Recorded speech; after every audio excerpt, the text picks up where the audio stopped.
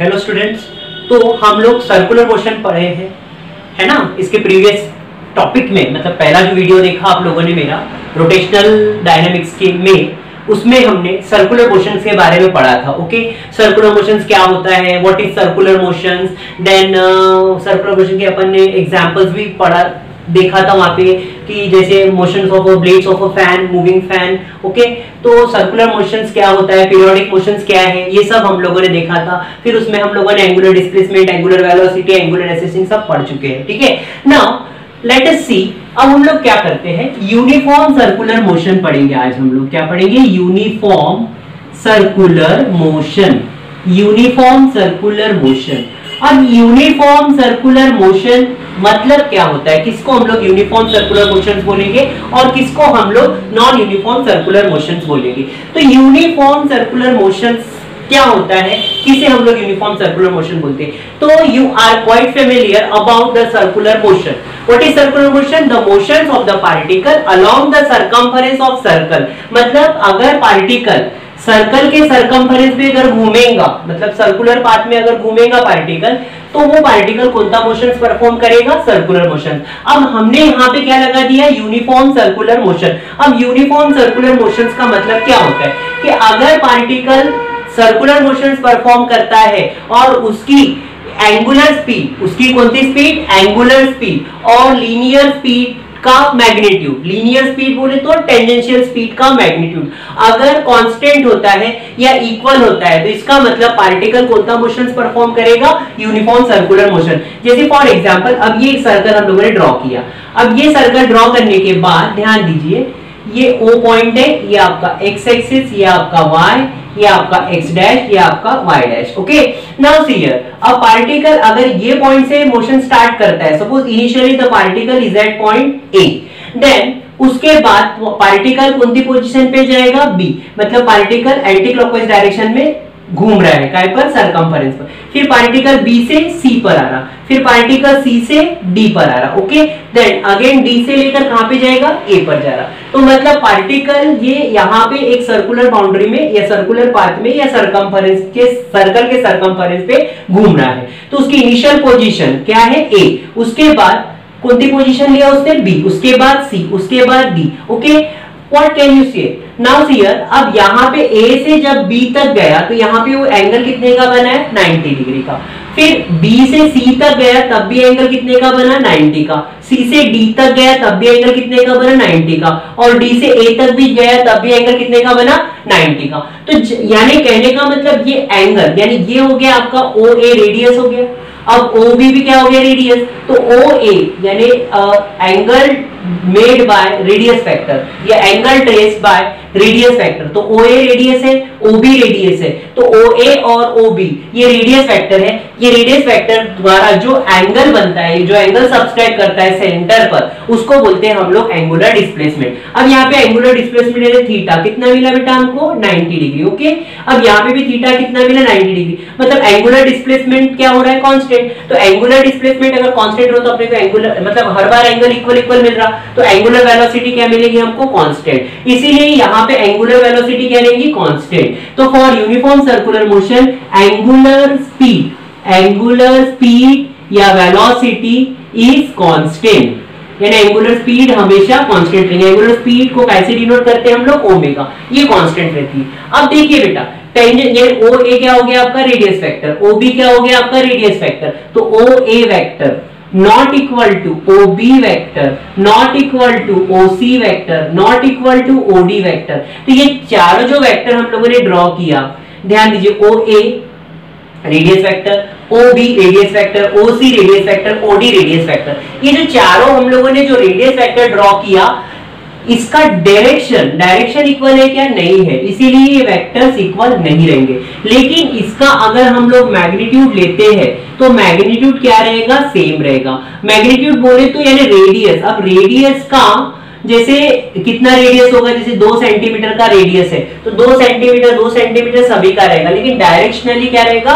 Not equal रहेगा, लेकिन magnitude क्या रहेगा, इक्वल रहेगा। ओके, लेकिन एंगुलर स्पीड क्या रहेंगी, कांस्टेंट रहेंगी। एंगुलर स्पीड कांस्टेंट क्यों रहेंगी, क्योंकि जो एंगल बना रहे हैं रेडियस वेक्टर, वो एंगल कितने का बना रहे हैं, 90 डिग्री का। ओके, 90 डिग्री का एंगल बनने के कारण हमें एंगुलर स्पीड क्या मिलेंगे, कांस्टेंट, क्योंकि एंगल इक्वल फॉर्म हो रहा। ओके, नाउ एंगुलर स्पीड भी कांस्टेंट है, एंगुलर वेलोसिटी भी कांस्टेंट है, इसको हम लोग ओमेगा से बोलते हैं। नाउ लेट अस सी, अब देखिए बेटा, अब यहाँ पे हम लोग को एंगल मिला।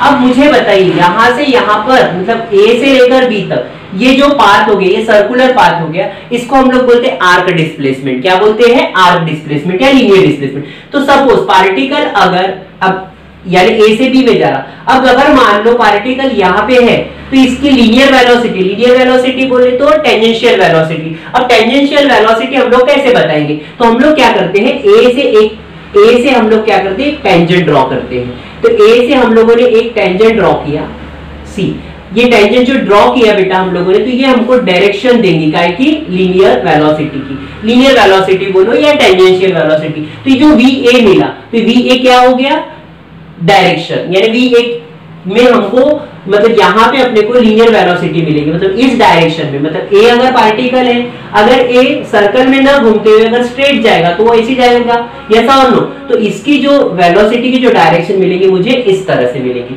अब अगर पार्टिकल बी पर है तो इसकी लीनियर स्पीड की डायरेक्शन या टेंजेंशियल वेलोसिटी की डायरेक्शन मुझे कैसे मिलेंगी, VB मिलेंगी। अब यहाँ से यहाँ पे आ रहा तो ये भी क्या मिलेगा मेरे को, VC।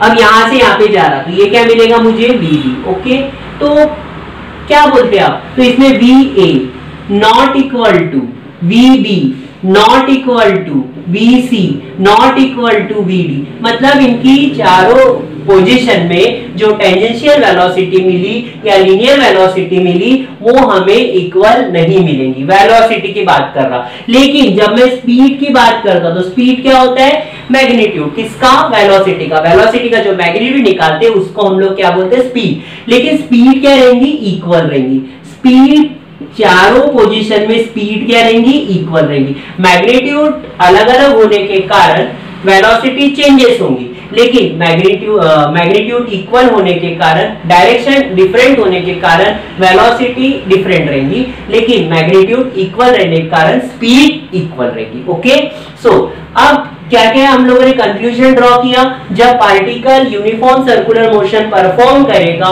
तो उसका एंगुलर स्पीड कांस्टेंट रहेगी, लीनियर स्पीड भी बोल सकते हैं या टेंजेंशियल स्पीड भी बोल सकते हैं, वो कांस्टेंट रहेगी। लेकिन डायरेक्शन जो रहेगा टेंजेंशियल वेलोसिटी का वो क्या रहेगा, डिफरेंट रहेगा, वो क्या रहेगा, डिफरेंट। दूसरी बात, अब देखो जब पार्टिकल यहां से यहाँ पे जब जाएगा तो बेटा उसको टाइम सेम लगेगा, फिर यहां से यहाँ पे जा रहा तभी भी टाइम सेम लग रहा है, क्योंकि इक्वल एंगल कवर कर रहा है। तो इट कवर्स मतलब particle covers equal angle in equal interval of time. Okay, तो बेटा ये सेम है, ये भी सेम है, ये भी सेम है, ये भी सेम है, इसीलिए मोशन क्या रहेगा, पीरियोडिक मोशन रहेगा। तो what is periodic motion, the motion perform by the particle along the circumference of circle with constant speed, उसको बोलते हैं हम लोग यूनिफॉर्म सर्कुलर मोशन। और पीरियोडिक मोशन क्या होता है, the motion repeats itself after regular interval of time. मतलब एक पर्टिकुलर फिक्स समय के बाद अगर मोशन रिपीट्स होता है उसको बोलते हैं अपन पीरियोडिक मोशन। तो यूनिफॉर्म सर्कुलर मोशंस में हम लोगों ने क्या क्या पढ़ा कि उसकी एंगुलर स्पीड कांस्टेंट रहती है, लीनियर स्पीड कांस्टेंट रहती है, लेकिन magnitude of linear speed angular speed constant रहती है, लीनियर स्पीड कांस्टेंट रहती है, लेकिन लीनियर वेलोसिटी चेंजेस होती है। दूसरी बात, ये मोशन कैसा है, पीरियोडिक मोशन है। कैसा मोशन है, पीरियोडिक मोशन है। ओके, नाउ यूनिफॉर्म सर्कुलर का मोशंस अगर आपको उसका एग्जांपल्स बताना है, the motions of revolution of earth around the सन। अब अर्थ जो है सन की और घूमता है अपने पर्टिकुलर ऑर्बिट, मतलब सर्कुलर मोशन परफॉर्म करता है। अब वो सर्कुलर मोशन परफॉर्म करता है, लेकिन उसको 365 डेज में ही उसका एक रिवॉल्यूशन कंप्लीट होता है, मतलब उसके एंगुलर स्पीड कांस्टेंट रहेंगी, तभी उतना ही टाइम लेगा वो, तो उसको बोलेंगे अपन uniform circular motion. Okay, now अब हम लोग क्या करते हैं, नॉन यूनिफॉर्म सर्कुलर मोशन। अब हम लोग पढ़ेंगे non uniform circular motion, non uniform circular motion. अब ये नॉन यूनिफॉर्म सर्कुलर मोशन क्या होता है? अब नॉन यूनिफॉर्म सर्कुलर मोशन की अगर हम लोग बात करते हैं तो उसका अपोजिट रहेगा। नॉन यूनिफॉर्म सर्कुलर मोशंस में क्या होता है बेटा कि जैसे पार्टिकल सर्कुलर मोशन परफॉर्म करेगा लेकिन उसकी जो स्पीड रहेगी वो कांस्टेंट नहीं रहेगी, मतलब एंगुलर स्पीड कांस्टेंट नहीं रहेगी, लीनियर स्पीड भी कांस्टेंट नहीं रहेगी। तो जब एंगुलर स्पीड और लीनियर स्पीड कांस्टेंट नहीं रहेंगी तो उस टाइप का जो मोशन होगा उसको हम लोग बोलेंगे नॉन यूनिफॉर्म सर्कुलर मोशन। जैसे फॉर एग्जांपल अगर हम लोग क्या करते हैं, फैन को स्विच ऑन करते हैं और स्विच ऑफ करते हैं, जब स्विच ऑन करेंगे तो धीरे धीरे पंखे की स्पीड बढ़ेगी, बराबर, और फिर जब स्विच ऑफ करेंगे तो फिर बढ़ती हुई स्पीड धीरे धीरे क्या हो जाएगी, कम हो जाएगी। तो उस कंडीशन में, मतलब उस पोजीशन में आपको पार्टिकल कौन सा मोशन परफॉर्म करेंगे, मतलब जो फैन के जो ब्लेड्स है वो कौन सा मोशन परफॉर्म करेंगे, non uniform circular motion. Okay, तो जो फैन है बेटा, तो फैन की जो ब्लेड्स होती है, फैन की जो ब्लेड्स होती है वो कौन सा मोशन परफॉर्म करते हैं, सर्कुलर मोशन। ओके, जब कॉन्स्टेंटली चल रहा है तो कौन सा मोशन, मतलब ब्लेड्स कौन सा मोशन परफॉर्म करेंगे, uniform circular motion. But at the time off switch on और स्विच ऑफ वो जो ब्लेड्स है फैन के कौन सा मोशन परफॉर्म करेंगे, non uniform circular motion. Okay, अब हम लोग करते हैं बॉडी की बात। अब देखिए जैसे फैन है, ये फैन की बॉडी है, इसमें एक रॉड लगी रहती है। ओके, और ये आपको उसके ब्लेड्स है। ओके, हाँ, तो अब देखिए बेटा ये ऐसे अपन ने फिक्स कर दिया, तो ये रॉड है, ये बॉडी जो है ये रॉड की इर्द गिर्द घूमती है। अब अगर यहाँ पे मैंने कुछ पॉइंट्स डाला तो ये पॉइंट्स कौन सा मोशन परफॉर्म करेंगे, सर्कुलर मोशन। ओके, लेकिन ये जो बॉडी है ये बॉडी घूमती है, तो बॉडी में टर्निंग इफेक्ट होता है। बॉडी में क्या होता है, टर्निंग इफेक्ट। तो ये बॉडी टर्न होती है, मतलब घूमती है, काय में, अपनी एक्सिस में। तो जब बॉडी अपनी एक्सिस में घूमती है, मतलब टर्न होती है थ्रू आउट द एक्सिस, उसको बोलते हैं हम लोग रोटेशन मोशन। तो कौन सा मोशन बोलेंगे उसको हम लोग, rotational motion, rotational motion. Okay, तो देखिए इस फैन में हमारे को दो प्रकार के मोशंस मिले, कौन सा, सर्कुलर मोशंस और रोटेशनल मोशंस। ओके, अब ये सर्कुलर मोशंस की अगर हम लोग बात करते हैं तो अगर फैन कंटिन्यूअसली चल रहा है तो यूसीएम रहेगा, मतलब उसके ब्लेड्स अगर कंटिन्यूअसली चल रहे हैं तो यूसीएम रहेगा। अगर हम लोग स्पीड ऑन और स्पीड ऑफ करते हैं एट दैट टाइम हमको क्या मिलेगा, नॉन यूनिफॉर्म सर्कुलर मोशन। तो समझ में आया बेटा। अब देखिए जब यूसीएम रहेगा तो उसमें हमको एक एंगुलर वेलोसिटी मिलेंगी, और एंगुलर वेलोसिटी कांस्टेंट रहती है, नो प्रॉब्लम। अब इस पर से हम लोग क्या करते हैं कि एक एक्सेलरेशन मिलेगा, उसको बोलते हैं अपन सेंट्रीपिटल एक्सेलरेशन और रेडियल एक्सेलरेशन। तो क्या होता है, सपोज ये पार्टिकल यूसीएम परफॉर्म कर रहा है। Okay, consider the particle is performing UCM. तो ये सेंटर हो गया। अब देखो हम लोग क्या कर रहे हैं, यहाँ पे एक हम लोग सॉल्व कर रहे हैं, ध्यान दीजिए। अब ये x हो गया, ये आपका x डैश, ये आपका y, ये आपका y डैश हो गया। ठीक है, अब सपोज ये सेंटर हो गया। अब पार्टिकल A पोजीशन पे, कुछ समय के बाद B पोजीशन पे, तो मैंने यहाँ पे एक P पॉइंट लिया और यहाँ से मैंने एक रेडियस ड्रॉ किया। अब ये P पॉइंट है तो यहाँ पे उसके कोऑर्डिनेट मैंने क्या लिया, x, y। अब बेटा ये एंगल जो बनेगा ये इसको थीटा लिख रहा है, क्या लिख रहा है, थीटा। अब देखिए यहाँ पे जो बेटा मैं क्या कर रहा, एक वेक्टर बता रहा, मतलब इसको मैं आर वेक्टर बोल रहा। आर वेक्टर मतलब रेडियस वेक्टर। अब ये दो कंपोनेंट रिजॉल्व करेगा, एक एक्स एक्सिस में और एक वाई एक्सिस में। तो ये जो कंपोनेंट रिजॉल्व करेगा इसको लेते हैं अपन एक्स आई कैप, और यहाँ पे जो कंपोनेंट रिजॉल्व करेगा इसको लेता मैं वाई जे कैप। तो x I cap is the unit vector along x axis and J cap is the unit vector along Y axis. ठीक है, तो एक्स आई कैप वाई जे कैप ये दो यूनिट वेक्टर रहेंगे। तो अब देखिए कि जब ये ओपी है ये दो कंपोनेंट रिजॉल्व करेगा क्या पर, एक एक्स एक्सिस पर और एक वाई एक्सिस पर। तो हम लोगों के पास यहाँ पे हम लोगों ने एक परपेंडिकुलर ड्रॉ किया पीएम, तो हमारे को एक ट्राइंगल मिलता है। ध्यान दीजिए इसको क्या नाम दिया हमने, पीओएम। ये थीटा बन गया, ये आपका आर हो जाता और ये आपका वाई आई हो जाएगा। यहाँ पे जो सेम है तो ये भी सेम रहेगा, इसको हम लोग वाई आई देंगे और इसको हम लोग एक्स आई देंगे। तो हम लोगों के पास triangles law of vector addition हम लोग पढ़ चुके हैं वेक्टर्स में। तो triangles law of vector addition क्या होता है, ये इसका रिजल्टेंट देगा। तो आर वेक्टर इक्वल टू क्या लेते हैं हम लोग, एक्स आई कैप प्लस वाई जे कैप। ओके, तो आर की वैल्यू क्या मिलेंगी, एक्स आई कैप प्लस वाई जे कैप। ओके, अब देखिए बेटा, अब मैं क्या कर रहा, सिंपल सा एक ट्राइंगल, वही ट्राइंगल ले रहा पी ओ एम, यहाँ पे इसको मैंने थीटा दिया। अब देखो मैं मैग्नीट्यूड ले रहा हूं, यहाँ वेक्टर के फॉर्म में लिखा, मैं मैग्नीट्यूड ले रहा, तो ये पे आर हो जाएगा, ये y हो जाएगा, आपका x हो जाएगा। अब मैं यहाँ से साइन थीटा निकालता, तो साइन थीटा निकालने के लिए क्या फॉर्मूला है, अपोजिट अपॉन हाइपोटेन्यूज। तो अपोजिट साइड क्या हो गई y और हाइपोटेन्यूज क्या हो गया r। ठीक है, अब इस तरह से मैं cos थीटा निकालता, तो cos थीटा के लिए क्या फॉर्मूला है, एडजेसेंट अपॉन हाइपोटेन्यूज। तो एडजेसेंट क्या होगी x, एडजेसेंट क्या होगी x और हाइपोटेन्यूज क्या होगी r। तो इस पर से मुझे y की वैल्यू मिलेंगी, तो y कितना मिलेगा बेटा, r sin थीटा। ओके, इसको इधर लाया तो y की वैल्यू कितनी मिली, r sin थीटा। अब ऐसे देखिए मैं इधर क्रॉस कर रहा हूं तो यहाँ पे r sin theta okay equal to क्या बनेगा r, और इसको इधर लाया तो r cos theta equal to x। अब मैं क्या कर रहा हूं यहाँ पे r vector equal to x के जगह पर क्या वैल्यू सब्स्टिट्यूट कर रहा मैं, r cos theta i cap plus y की जगह पर क्या रखना मैं, i sin theta j cap, r sin theta j cap ऐसे रखा। अब बेटा क्या होता है कि आप लोगों को मैंने ओमेगा का फॉर्मूला बताया। ओमेगा यानी क्या होता है, एंगुलर वेलोसिटी। इसका formula limit rate of change of, मतलब rate of change of angular displacement with respect to time. Angular velocity is defined as rate of change of, limit rate of change of angular displacement upon time. तो इसको हम लोग ऐसे लिखते हैं, फिर limit हटा देंगे तो हम लोग के पास क्या मिलेगा, omega equal to D theta upon D T. अगर थोड़ा बड़ा चेंज देंगे तो इसको हम लोग ओमेगा इक्वल टू क्या ले सकते हैं, थीटा अपॉन टी। तो ओमेगा की वैल्यू क्या मिलेगी, थीटा अपॉन टी। ओमेगा का फॉर्मूला क्या होगा, थीटा अपॉन टी। तो बेटा यहाँ से हम लोग थीटा जनरेट कर सकते हैं। थीटा की वैल्यू क्या होगी, ओमेगा टी। क्रॉस मल्टीप्लिकेशन करेंगे तो हम लोग यहाँ पे r की जगह r cos थीटा की जगह पर ओमेगा टी रखते, थीटा के जगह पर omega T I cap, are के जगह आर, साइन के जगह साइन, अगेन थीटा के जगह पर ओमेगा टी जे कैप। ठीक है, तो ये हो गया आपका पोजीशन वेक्टर। ये क्या हो गया आपका पोजीशन वेक्टर, मतलब इस डायरेक्शन में मिला। अब हम लोग क्या करते हैं, इसको चेंज करते हैं, मतलब अगर ये चेंज होगा तो यहाँ पे मुझे क्या मिलेगी, वेलोसिटी। तो ये लीनियर वेलोसिटी।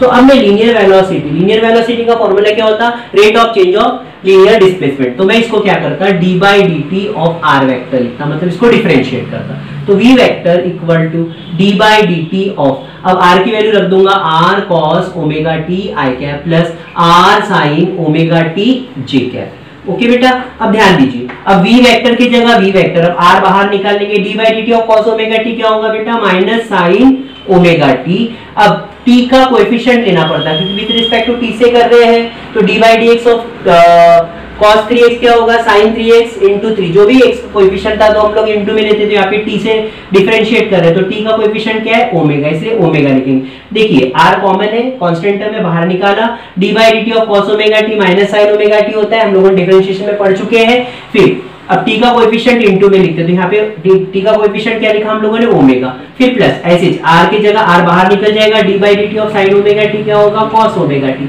फिर इनटू t का कोएफिशिएंट ओमेगा, और यहाँ पे i कैप लिखेंगे और यहाँ पे j कैप लिखेंगे। बस सिंपल अपन डिफरेंशिएट किए। तो वेक्टर v इक्वल टू, देखिए इसको बाहर निकालते तो ये होगा माइनस r और ओमेगा बाहर आएगा तो minus r omega sine omega T. ये ओमेगा r के साथ इंटू हो गया, प्लस इंटू माइनस माइनस, तो minus r omega sine omega T. फिर प्लस, अब ये देखो ये, अब ध्यान दीजिए इधर, अब इसको ये अलग है और ये अलग है, देखो कंफ्यूज हो गए तुम लोग, यहाँ पे प्लस का। तो अब देखिए ये r इंटू ओमेगा, तो यहाँ पे r ओमेगा फिर से लिखा, cos ओमेगा टी जे क्या है। तो हमें बेटा v वेक्टर बराबर क्या मिला, minus r omega sine omega T plus r omega cos omega T. ठीक है, इसको दे देते हम लोग इक्वेशन नंबर 2। ठीक है बेटा, ध्यान दीजिए, इसका स्नैपशॉट ले लीजिए, आपको समझ में आ जाएगा। ओके, तो ये मिला हमको v यानी लीनियर वेलोसिटी। अब हम लोग क्या करते हैं, चेंज करते हैं। ओके नाउ अब हम लोग को क्या चाहिए, एक्सीलरेशन। तो ये एक्सीलरेशन इक्वल टू क्या मिलेगा, dv अपॉन dt। क्या मिलेगा बेटा, dv अपॉन dt। तो इसको हम लोग क्या करते हैं, d by dt as it is रखेंगे। फिर हम लोग फिर से v की वैल्यू सब्स्टिट्यूट करते हैं तो क्या मिलेगा, minus r omega sine omega t आई cap, minus r omega sine omega t r cap plus r omega cos omega t j cap. Okay, इसको डिफरेंशिएट करते हैं। नाउ सी ये a की जगह a। ओके, अब ये minus r omega constant term में बाहर आ गया क्योंकि UCM में है, तो बेटा ओमेगा कांस्टेंट रहेगा तो बाहर निकाल लिया, तो माइनस r ओमेगा बाहर आ जाएगा। फिर d by D T of sine omega t क्या होगा, cos omega t into t का कोएफिशिएंट ओमेगा, और ये i cap as it is लिखेंगे। फिर प्लस के जगह प्लस, अगेन r ओमेगा बाहर निकाल लेते, फिर d by D T of cos omega t क्या होगा, minus sine omega t into j cap. अब देखिए a की जगह a minus r omega into omega, omega square cos omega t I cap, फिर प्लस, अब यहाँ पे देखो plus into minus, again minus, r ही रहेगा। और अब यहाँ पे देखो ये r इंटू यहाँ पे t का कोएफिशिएंट अपन ने नहीं लिखा, तो t का कोएफिशिएंट ओमेगा हो गया इंटू जे कैप, तो r की जगह r, omega into omega, omega square sine omega t, और यहाँ पे लिखेंगे हम लोग जे कैप। अब देखिए a वेक्टर की जगह a vector, can I take minus omega square बाहर, सिर्फ हम लोग अंदर में क्या लिखते हैं, r cos omega t i cap plus r sin omega t j cap. Okay बेटा, इसको दे देते इक्वेशन नंबर 3। अब आप लोगों को देखिए, इसको मैंने दिया था equation number 1, r vector equal to r cos omega t i cap plus r sin omega t j cap. अब आप इसको कंपेयर कीजिए फ्रॉम 1 एंड 3 से, तो फ्रॉम 1 एंड 3 से क्या मिलेगा, r vector a vector equal to minus omega square as it is, और इसके जगह पर हम लोग क्या लिख सकते हैं, r vector from equation 1 and 3। तो हमको बेटा a बराबर क्या मिला, मतलब आइसोलेशन की वैल्यू क्या मिली, minus omega square r vector. Now let us सी, अब देखो बेटा हम लोग क्या करते हैं कि जैसे अब आपको मैंने बताया था कि ओमेगा क्या है, कांस्टेंट है क्योंकि यूसीएम में है, तो therefore a is directly proportional to minus r vector, ऐसे भी लिख सकते हैं हम लोग, क्योंकि देखिए ओमेगा कांस्टेंट है, where omega equal to constant, where omega equal to constant, क्योंकि यूसीएम कंसीडर कर रहे हैं। अब आप लोगों ने पहले जब हमने फिगर बनाया था, तो उस फिगर में हम लोगों ने जैसे यहाँ पे O, यहाँ पे P पॉइंट लिया था, यहाँ पे V लिया था, ओके, R की डायरेक्शन हम लोगों ने ऐसी लिया था, तो बेटा एक्सेलरेशन भी यहीं पे एक्ट होगा, क्योंकि A डायरेक्टली प्रोपोर्शनल टू क्या दिया है,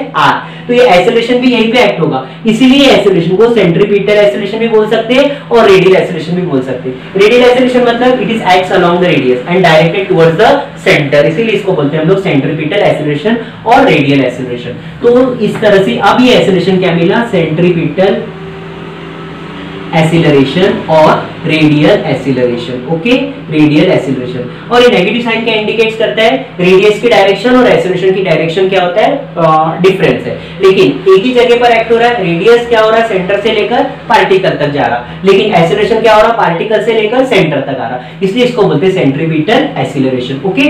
अब ये जो सेंट्रीपिटल एक्सीलरेशन होता है, तो इसका फॉर्मूला, इसको हम लोग ACP भी लिख सकते हैं, तो इसका फॉर्मूला हम लोग के पास क्या मिलेगा, omega square r, okay, in magnitude, magnitude जब लेंगे तो पॉजिटिव वैल्यू लेते हैं, तो सेंट्रीपिटल एक्सीलरेशन इक्वल टू क्या होगा, ओमेगा स्क्वायर r। अब आप लोगों को मैंने एक रिलेशन बताया था v equal to r omega, okay, तो इस पर से हम लोग ओमेगा की वैल्यू निकालेंगे, तो ओमेगा कितना मिलेगा, v अपॉन r। अभी यहाँ पे रखते हैं, तो ACP equal to omega square, omega की जगह पर वैल्यू रख रहे तो क्या होगा, v square upon r square into r, now this and this get cancel, तो यहाँ पे क्या मिलेगा, v square upon r, okay. फिर इस तरह से हम लोगों के पास फॉर्मूला मिलेगा। अगर हम लोग चाहो तो ओमेगा की जगह पर जैसे v equal to r omega लिखा, तो हमारे पास ACP इक्वल टू क्या क्या मिलेगा, v स्क्वायर अपॉन r और r ओमेगा स्क्वायर, ठीक है, इस तरह से हम लोग लिख सकते हैं, ओके। यहाँ तक कोई डाउट है बेटा? अब हम लोग चाहो तो r की वैल्यू भी रख सकते हैं, तो r की वैल्यू क्या मिलेगी, r की वैल्यू अगर हम लोग रख रहे हैं तो r की वैल्यू क्या मिलेगी, v अपॉन ओमेगा, तो चलो रखो। अब ओमेगा की जगह पर ओमेगा स्क्वायर और r की जगह पर v upon omega, this again cancel, तो ACP का फॉर्मूला क्या बना हमारे पास, v square upon r equal to r omega square equal to v omega, okay. तो this are the expression for centripetal acceleration. तो ये सेंट्रीपिटल एक्सीलरेशन क्या रहता है, कब एक्ट होता है, जब पार्टिकल यूसीएम परफॉर्म करता है तब, ओके। तो अंडरस्टूड स्टूडेंट्स?